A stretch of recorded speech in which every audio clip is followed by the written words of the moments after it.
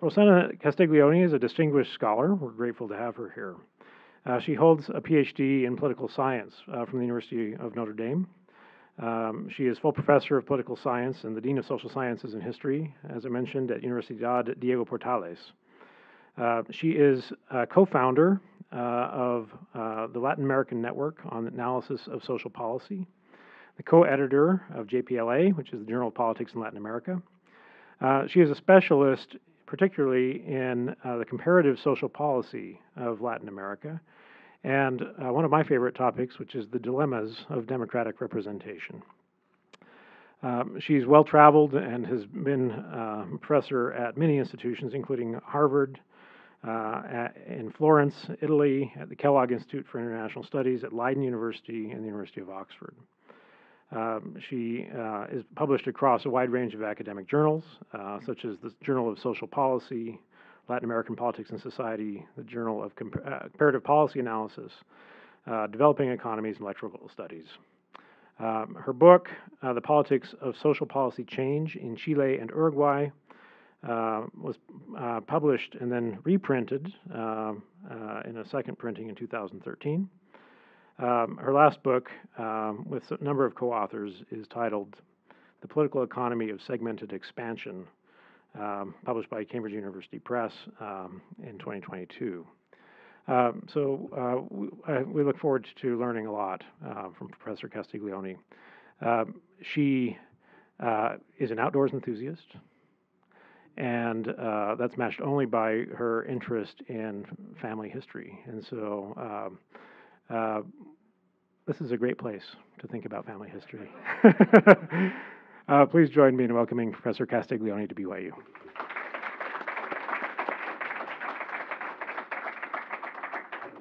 I will put the timer first, just in case I'm not talking too much, which is my specialty always, as my family says. Well, thank you so much for the invitation and for the generous presentation. Today, well, you will see the title there, I won't repeat it, but today I want to talk about two main puzzles. The first puzzle has to do with the fact that Chile has been considered one of the most successful Latin American countries at many levels. However, citizens have been increasingly unrest. They are disappointed about democracy, interpersonal trust have been going down, they don't like the way the democracy works. So why a country that is doing so well has citizens that are so disappointed about the way democracy works? The second puzzle has to do with the solution to a wave of protests that the country experienced. And in order to remove people from the street, the government allowed for a new constitution. However, and this was one of the key demands of protesters, however, there were two attempts to reform the constitution that failed miserably. So why one of the key demands of those in the streets didn't lead to a reform? So let me start with the first puzzle. In October 2019, Chile experienced an increase in the price of transportation. It was 4 cents, 4 American cents in the increase of the subway. High school students started to protest about this increase and call others to avoid paying the fare. What started as isolated events turned very rapidly in massive waves of protest. Most of them were pacific, but some of them were really violent, with looting, destruction of public and private property, human rights violation by the police, and also many people hurt. The president at the time, Sebastián Piñera, used repression as the main weapon to remove people from the street. And this picture was very famous because in a country with an authoritarian legacy, to have the president talking about a war, saying that the country was at war, and calling the military to provide social service, social safety with the public safety with the police was quite a shock. However, this only increased the level of protest, and this was the largest march of them all. This was about 1.2 million people mobilized in the entire country in October 25, just a few days after these mobilizations started. Within a month, 4.5 million Chileans went to the streets. So we are talking about massive protests. And to put these figures into context, you have to think that the president received 2.8 million votes. So more people in the street protesting than those that voted for the president. One of the things that surprised me a lot was the surprise of the government. You know, the president said, "I didn't see this coming." The spoken woman of the president said the same. The Minister of Finance says we were unable to read the unrest or the dissatisfaction of the people in Chile. So one question that many people ask is, were politicians delusional? You know, why didn't politicians see it coming, or at least the government? Well, I think there are very good reasons to not expect a wave of mobilizations. If you look at the transition to democracy, Chile had a very violent and long dictatorship. There was human rights violation. People were demobilized. So everyone thought that the transition to democracy in Chile was going to be problematic, but that was not a problem at all.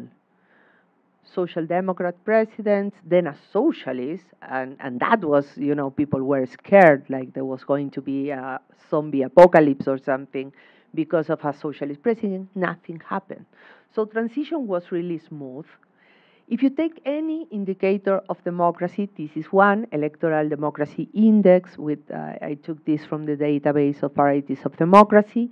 1 is a full democracy, 0 is a full autocracy, and look at Chile, the red line is very close to Greece and Portugal and way above the Latin American average, which is in blue.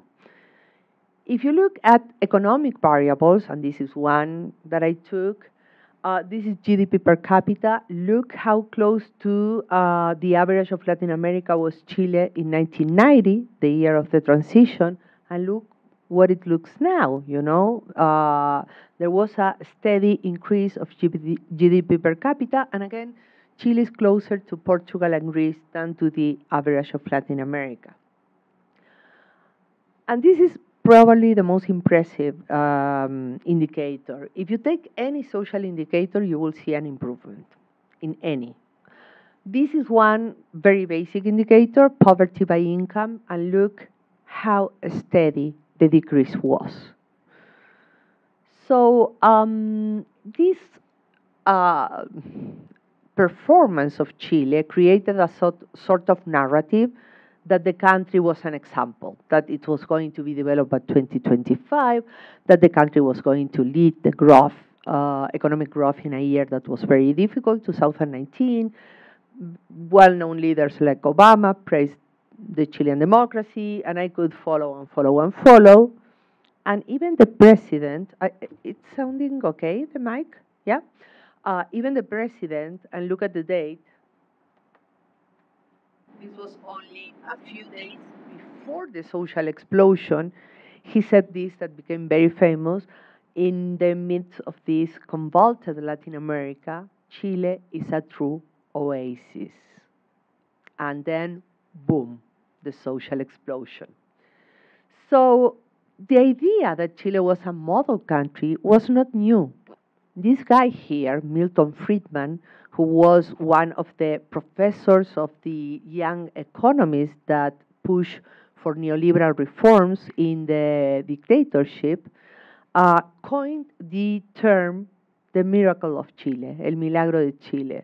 And I did a search in the internet, and if Google says it it has so many entries, it has to be true.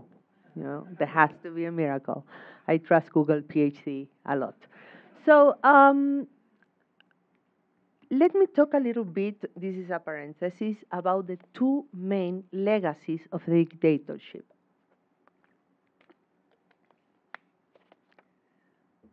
That probably are behind social unrest. The first is this book called The Brick, El Ladrillo. This was not a book initially, it was a program that the neoliberal team, these Chicago boys, wrote for the conservative candidate, Alessandri, who ran against Allende. So when Allende won, this program of economic development was not used at all. But after the coup d'etat, 3 days after the coup d'etat, the Chicago boys went to the presidential palace and said, we have the solution for this country's problem. So the book has 2 parts. The first, a diagnosis. The second, a full list of recipes to push for neoliberalism. The second pillar of authoritarianism, or the authoritarian legacy, is the 1980 Constitution. And this Constitution, I'm going to be really a reductionist here, has 2 main goals. The first goal was to protect the economic development model, so to make sure that neoliberalism would prevail after the dictatorship ended. And the second one was to install a series of rules that made structural reforms very difficult to pass. So the 2 main pillars are a combination of neoliberalism and institutional rigidity. These rigid laws were not only in the Constitution, but the Constitution was a big part. There were other laws that were important too. So going back to the social explosion, this wave of mobilizations, one of the key questions is why Chile did experience a social explosion after seeing all the indicators. And my explanations have 3 components. I'm sure there are other components to take into account, but I think these are the 3 more important explanations. The first has to do with the paradox that Chile reduced poverty dramatically, but when you reduce poverty, middle-income earners increase. And the percentage of the population that we can call lower middle-income earners is 42% in Chile. So they earn less than they spend. They are highly indebted. They hear all this narrative about success of the country and say, what's going on with me? They take credit to buy food, transportation, health, and I'm forgetting something that is like 60% of all the expenditures of a household. And this is a population, this 42% is a population that earns between 1.5 lines of poverty and 3 lines of poverty. So they cannot get to the end of the month with their salaries. Their salaries are insufficient. They start to accumulate malaise. They are not happy about this situation, so they go to the street trying to repoliticize inequalities. As you know, in Latin America, inequalities are a structural problem, but for some reason, sometimes it becomes a political problem. And here it became obviously a political problem because there was a push from below. So they go to the streets to protest, and they clash with a rigid set of institutions that were not built to process this social unrest institutionally, but to maintain the status quo. So we were sort of sitting on a volcano, and this volcano exploded in 2019.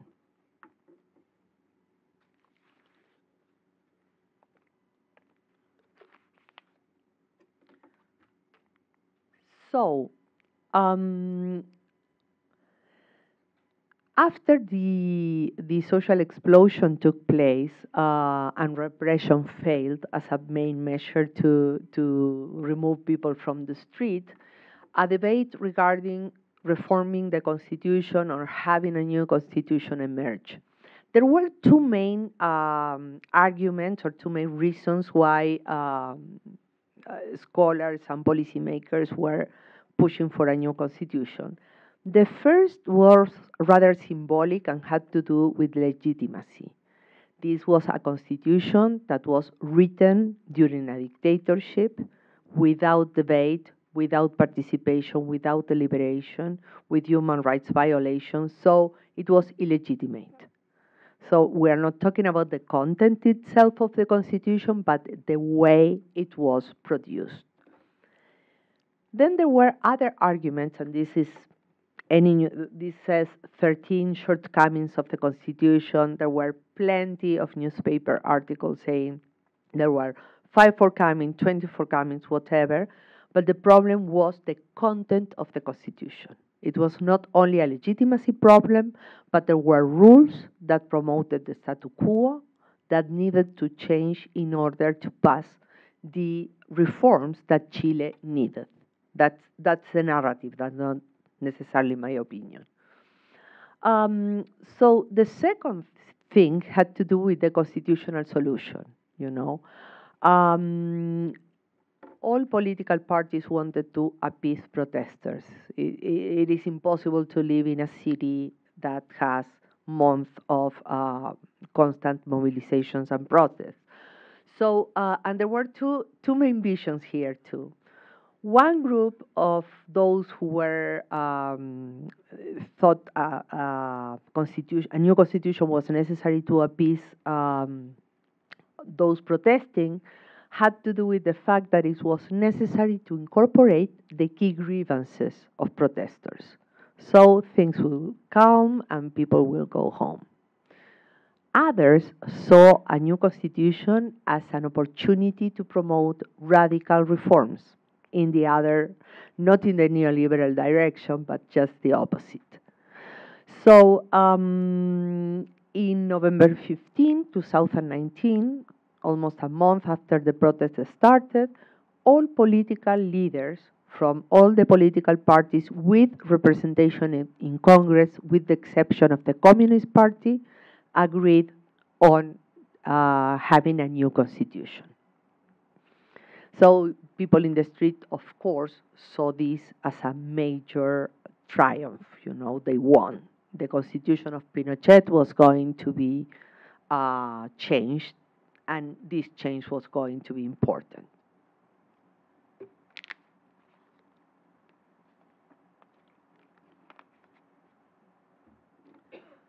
So the first process, because there were two processes of constitutional change, the first process was a product of this peace agreement among political parties, and they decided that there was going to be a plebiscite that could allow people take two decisions. The first, whether they wanted or not a new constitution. The second was about the mechanism, whether they wanted a constitution written by a constitutional convention of elected citizens that would be elected just for that purpose, or a convention that could be formed or integrated by half legislators and half elected citizens. So the result of this first election that took place in October 25, 2020 was overwhelming. 78% of those who cast a vote voted for a new constitution, and 79% voted for a convention of citizens. And please pay attention to the word new. This is quite interesting. We were not talking about a constitutional reform. This was going to be a constitution written from scratch, an hoja en blanco, a white paper. So anything could enter there. There were no boundaries. Um, so for any measure to enter in the text, it had to be approved by two-thirds of the members of the Constitutional Convention. The convention had gender parity, and it reserved 17 seats for indigenous people. So in May, in 2 days, because it was in the midst of the pandemic, 155 conventional members were elected. Then we had the entry plebiscite to decide if a constitution was going to be there. Then there was the exit plebiscite. And the exit plebiscite was supposed to be an instant in which citizens would be voting against or in favor of this new constitution. And it failed miserably. 62% of all those who casted a vote voted against the Constitution. So I never received so many calls in my entire adult life of people asking, what happened? You know? And okay, this second part is going to be a bit speculative because I have conducted research on the social explosion, but this is more anecdotic in a way. I don't know, or it's an informed guess. I think we need a lot of qualitative research and probably political psychologists to understand this problem. So there were many factors why the Constitution was rejected. The first, most important and obvious factor was that during the entry plebiscite, vote was voluntary. But during the exit plebiscite, it was mandatory. Generally in Chile, only half of the population votes and the rest do not vote. That was historically. So we didn't know that much about the other half. And the other half seemed to be much more conservative than progressive people who wrote the Constitution expected. So if you think that in the first plebiscite voted 51% of the adult population that could vote, and they voted in favor, we can say that 39% of all people with the age of voting supported the new constitution, not 50%. I don't know if you understand what I'm saying. So those who were in favor of the constitution were not a majority, or not necessarily. The second had to do with the characteristics of the convention. It was a highly heterogeneous convention. 42% of those elected were independent. You know, when we were watching the TV the day of the election, for many elected conventionals, people, the channels, TV channels didn't have a picture. So it was like an image. You know, generally when you have someone elected, you have the pictures there. These people were so unknown that there were not pictures. We were Googling like maniacs to find out who they were. And I think it's about 70% of all that were part of the convention did not have previous political experience, were not affiliated to a political party, didn't have negotiation skills. And finally, most of the independents were single issue oriented.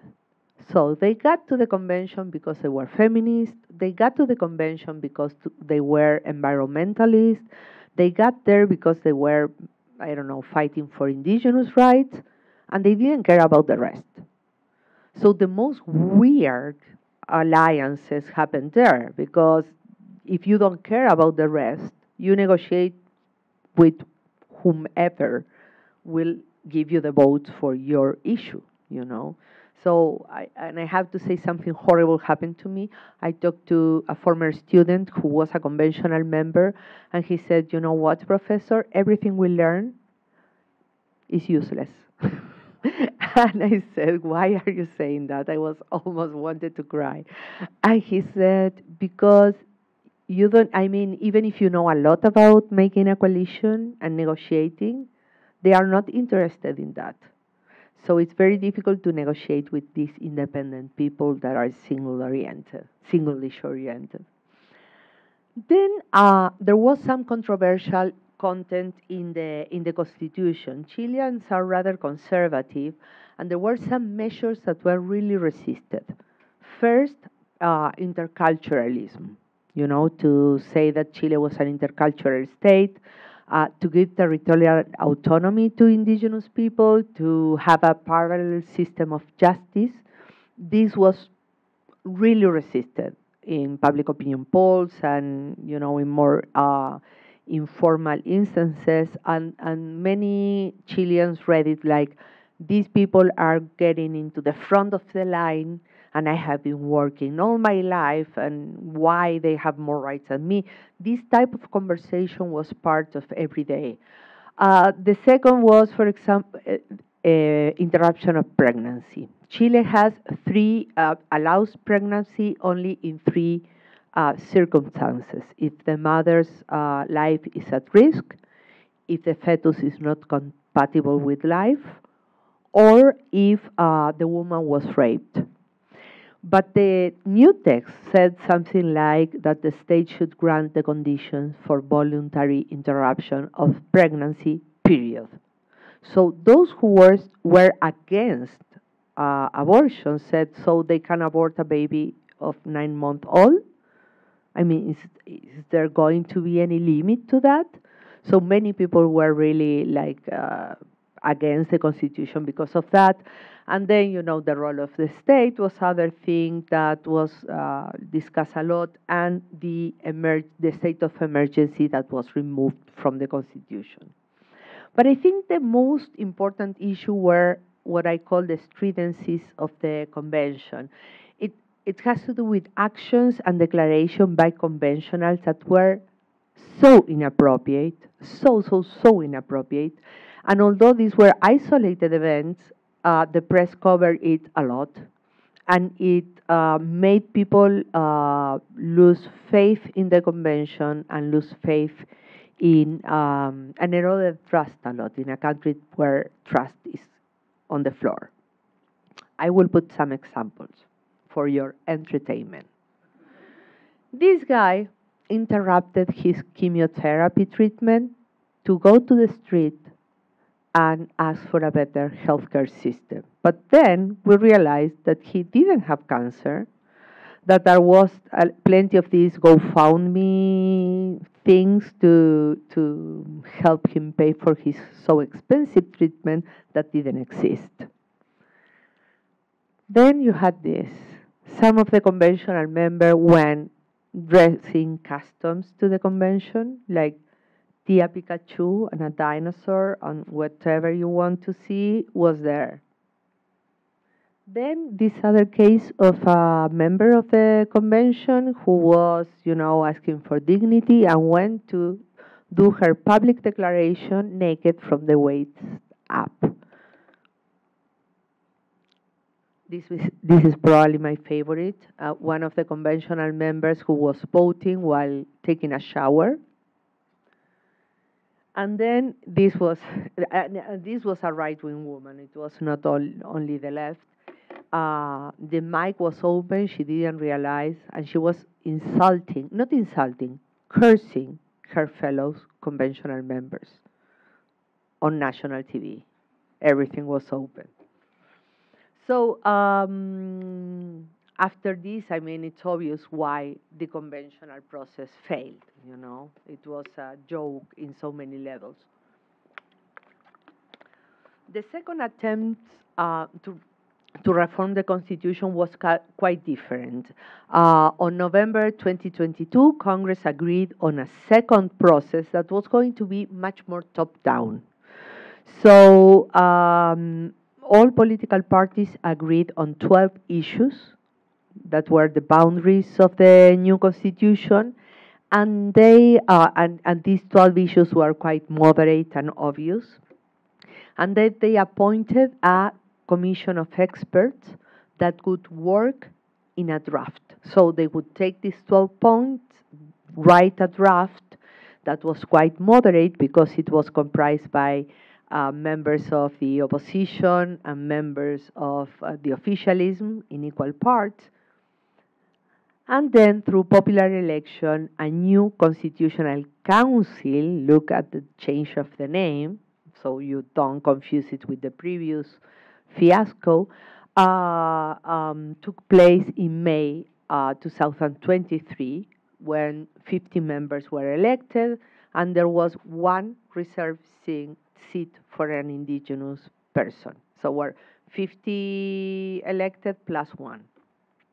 There was gender parity in this convention too. Now, when the election of conventionals happened, that was an atomic bomb in political terms, because we swing from having a convention of independents and left to having 22 seats of the 50 seats that went to the radical right, like radical populist right. 11 to the traditional right, and 17 for the left.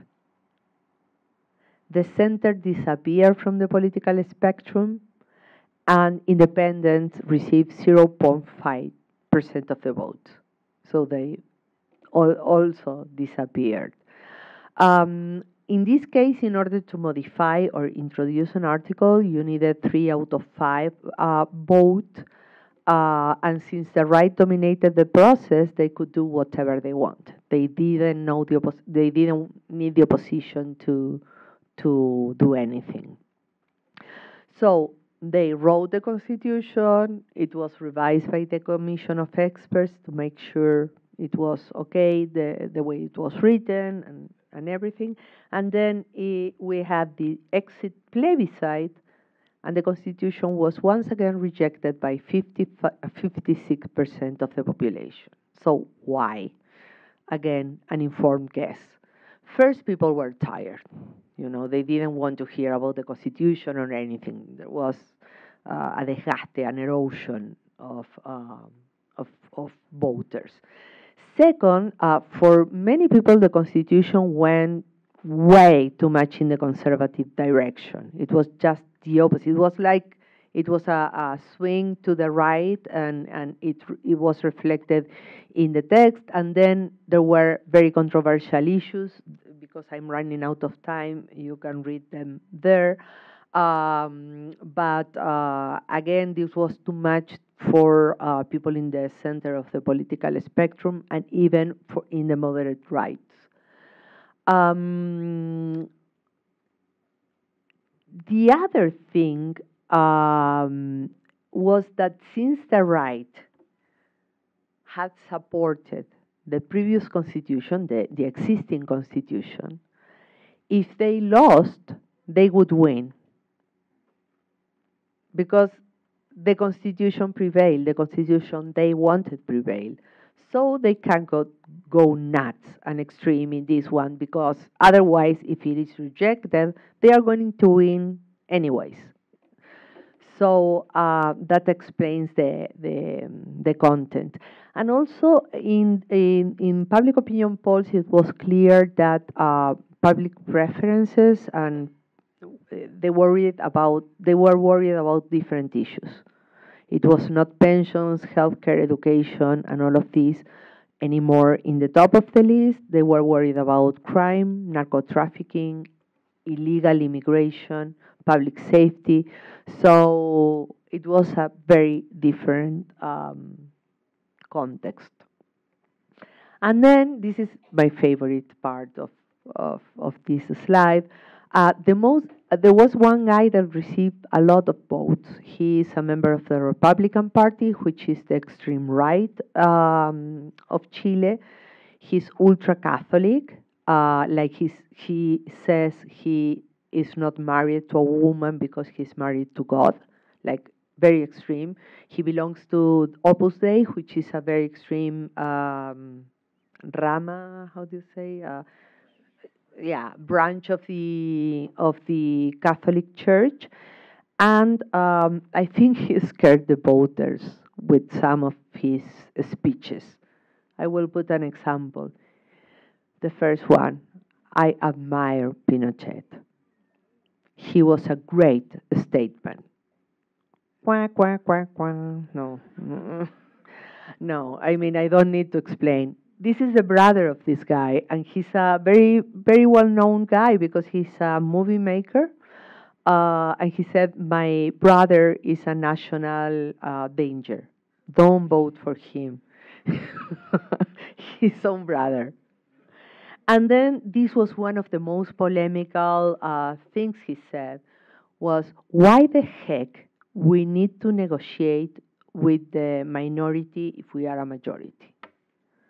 So it's a dictatorship of the majority against the minority, it's bad, really bad. So, as you might imagine, this constitution was another fiasco. So, where are we now? And with this, I will close. Well, the things that originated social process are still here. Are still in the country, are there, people are still pissed off. And so any moment we can have a second social explosion. That's what I believe. The good news is that Congress agreed to lower the quorum to modify the Constitution to 4/7. So now it's very easy to modify an article or to make an amendment to the Constitution. But for that, you need to have agreements, and to build coalitions. So the right is going to win. Well, I will say this way. I think the right is going to win the next election. What we don't know if it's going to be the extreme right or the moderate right. If the center right wins the next election, we might see negotiations on key issues with the center of the political spectrum and even the moderate left. However, if the radical right wins the election, I think things are going to be quite dramatic because, one, they will be unwilling or unable to build coalitions that are broad enough to pass reforms. And second, protesters will certainly go to the streets. So the things don't look that well for Chile. I am sorry, I'm so pessimistic. So if you want to know more, there are some articles I wrote about that. And pray for Chile, please. That's the only thing I can say. Thank you very much. 35 minutes. It was better than I thought. Thank you.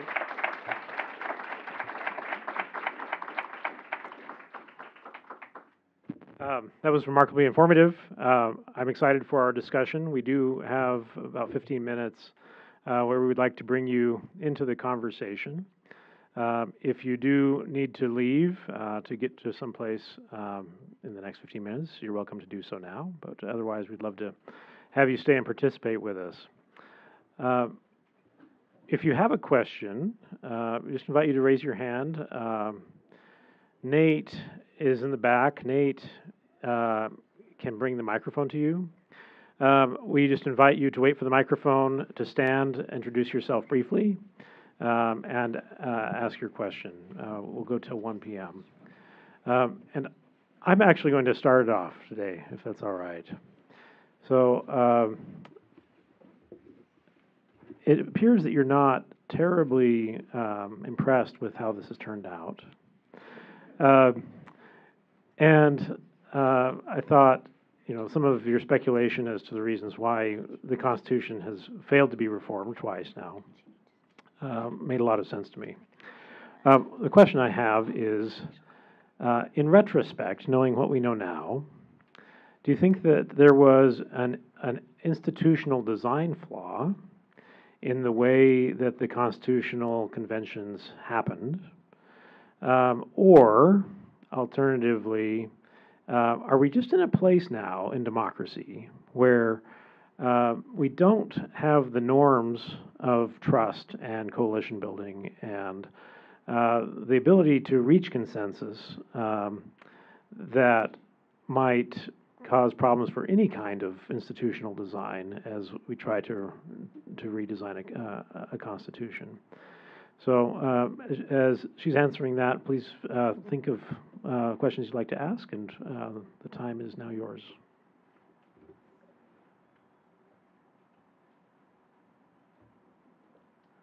Well, I have slides from a different talk that I didn't include now, but I think that rather than problems in the flow, the way it was thought about, you have to think that political parties in Chile, in all public opinion polls, have 3% of people trusting in political parties. 3. 5% trust in Congress, and I think 8% in the government. So imagine, political parties 3%. So if you take into account the margin of error, it might be 0.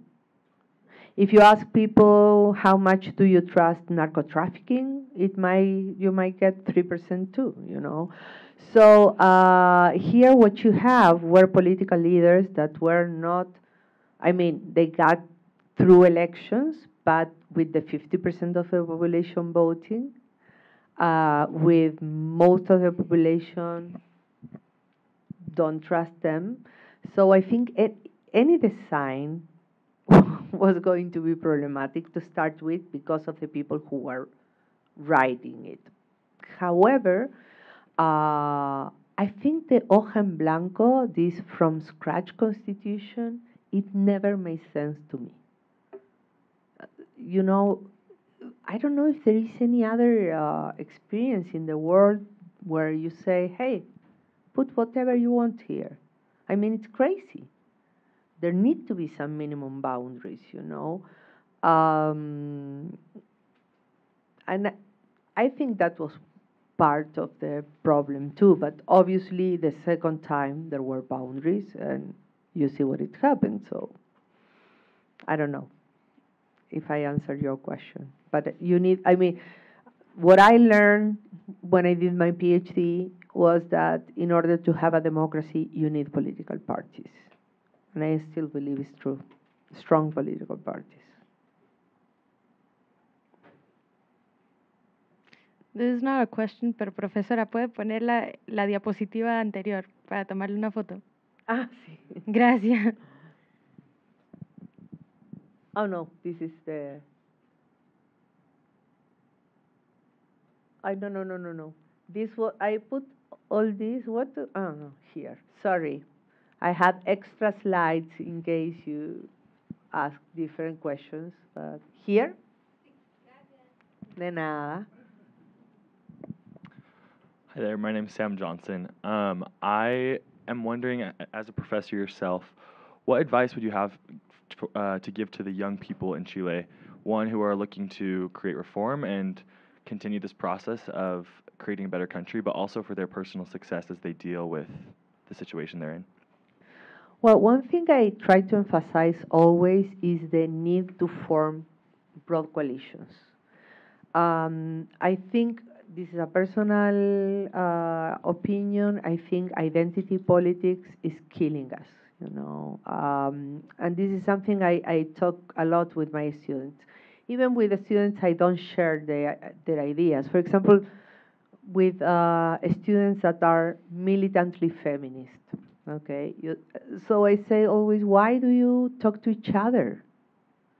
You don't need to gather with feminists to say there is inequality of gender, you know? What you need to do is to convince those who are against giving women more freedom or better salaries or whatever, and convince them. If you are in favor of the environment, don't go to other people that think the same you think. Try to convince those who think that we need to cut the Amazonas, you know. So that's the thing that I emphasize the most. You don't need to talk with people who think like you. You need to talk with those who are in the other side.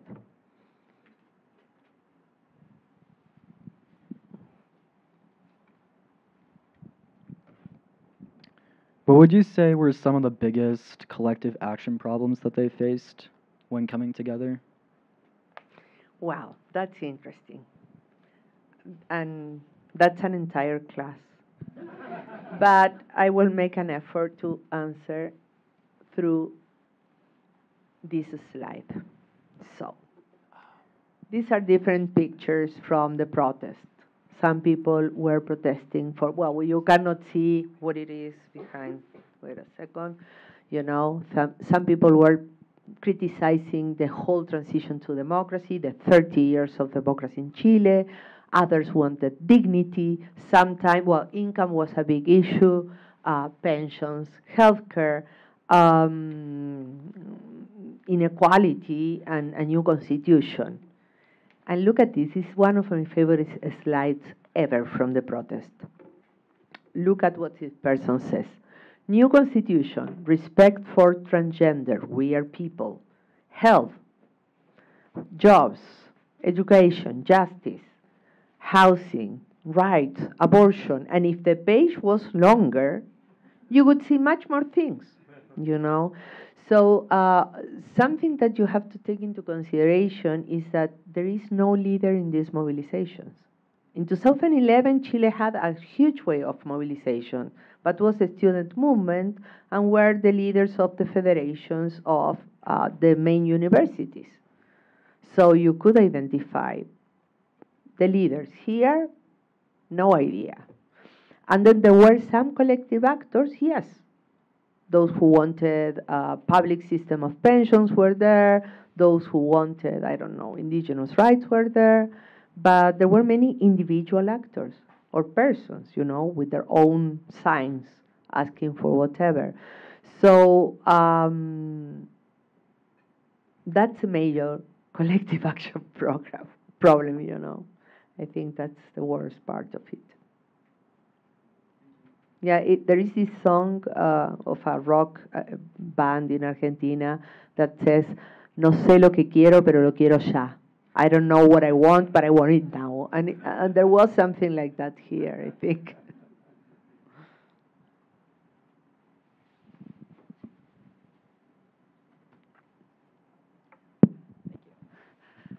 Two questions. So do you think that the lack of leadership in these protests is like inherently connected or correlated with the lack of consensus around a new constitution? And then second, so you talked about at the beginning how Chile was this almost model nation for democracy in Latin America. Do you think that it can become that again? Okay. The opinions there do not reflect my own opinions. It's just, I have to say that. As a foreigner in Chile, I am Uruguayan originally. I got to Chile in 2003, I think. And one of the things that caught my attention was public opinion polls, you know. You cannot have a healthy democracy if people do not trust in institutions of democracy, you know. And whenever I asked this, it was like, what are you talking about, you know? That was very surprising to me. And it was something that with other political scientists that are not Chilean, we talked about all the time. So I think you need to build political parties. That's the key in my mind, you know, to look for a way. And the reforms that were adopted the last few years only help disappear political parties. We have a huge level of fragmentation now. You know, everything is so fragmented that it's very difficult to negotiate in this moment. And yes, I think when you have to negotiate, you need someone, an interlocutor, and I don't know the word in English, you know. Yeah, someone, a person, or two persons, or three, you know, to negotiate over something in concrete. You cannot negotiate with the street,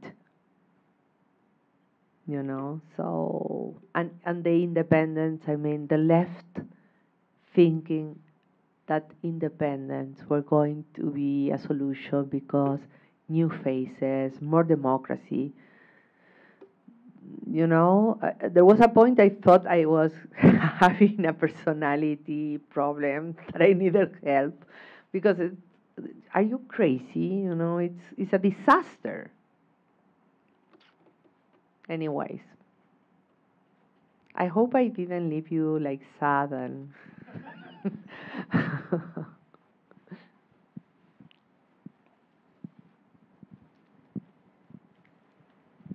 I'm just wondering, are there any unifying issues in Chile that large swaths of people can agree on? And I ask this because my in-laws live in Santiago, and what I hear about most is crime and the economy, those two things. And I'm wondering, are those things that are unifying at all? Does that help or does it hurt?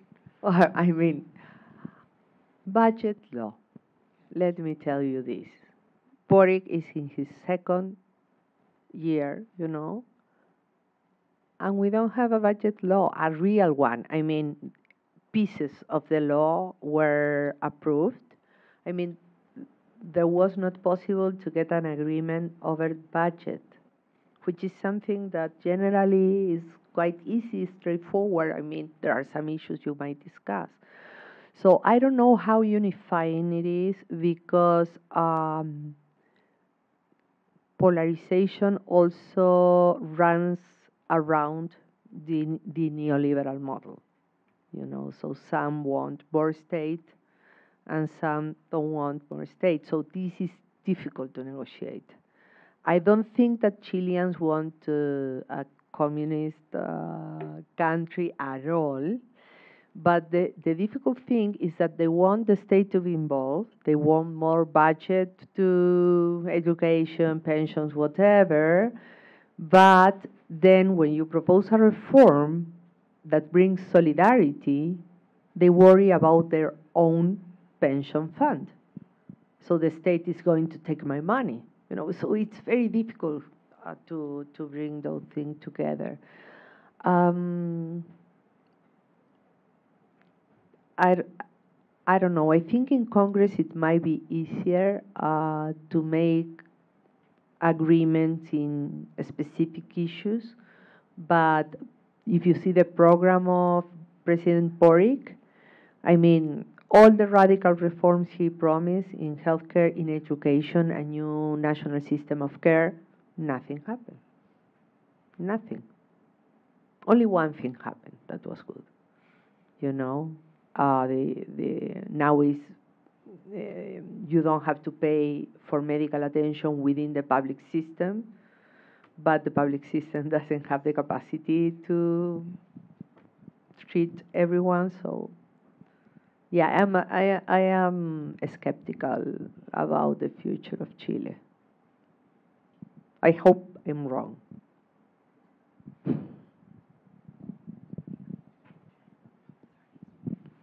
Hi, thank you. So you mentioned that politicians didn't see the explosion coming in 2019. Did scholars see it? Did sociologists, historians, political scientists? Were there people that were kind of forecasting this, or did it surprise everybody?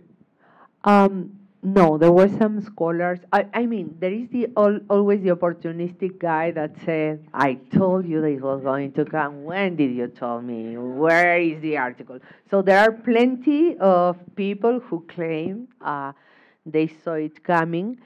There are some scholars that said this is going to explode, yes.